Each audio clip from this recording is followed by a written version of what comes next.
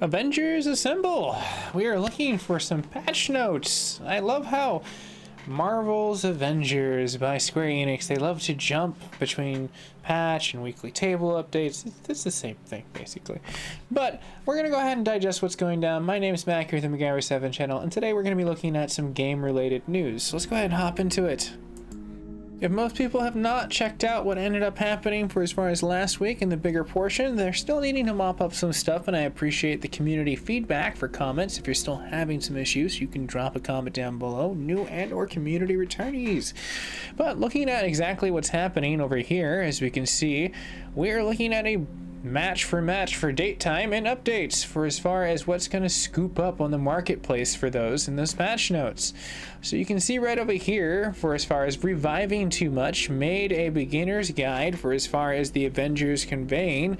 You can check these out. On top of there's also some other situations that you can check out for certain scenes with familiar. So that's the majority of it, but the roadmaps of what they're basically going to be looking at, we're looking at some cooler stuff coming out in the near future for as far as April, going all the way up till pretty much summer and beyond. And yes, we're finally getting some good character add-ons, which is pretty cool. Next generation console they already launched. For as far as what's going to be coming into it is play as a combination of your favorite heroes and taking out those tachyon missions scaled up to 100.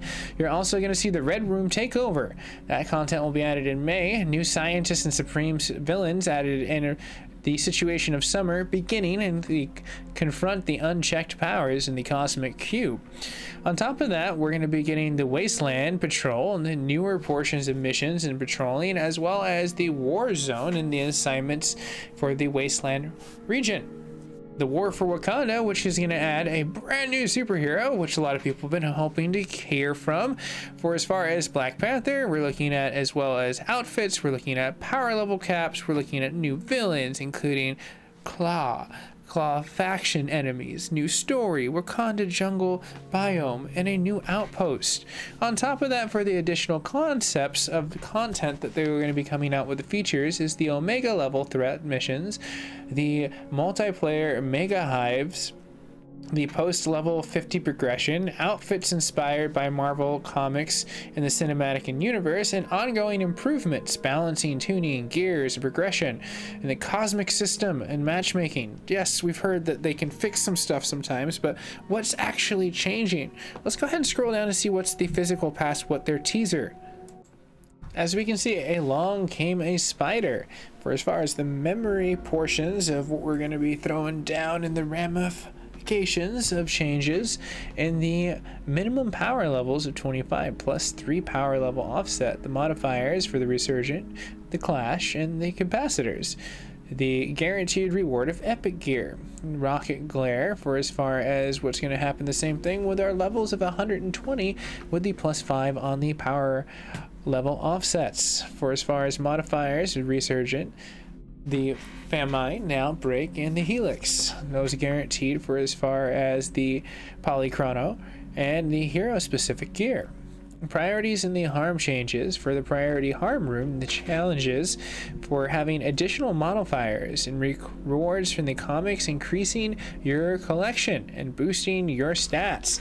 Weekly first in the completion of the rewards of Iron Man entering the Mandarin of 2008. We're looking at also the minimum power level 15 changes for the modifiers of Snowball and the Maelstrom. Looking on for as far as what ends up happening for the minimum power levels at 100 challenges plus 5 on the levels offset, modifiers on the Torpedoes, Snowball, and Clash.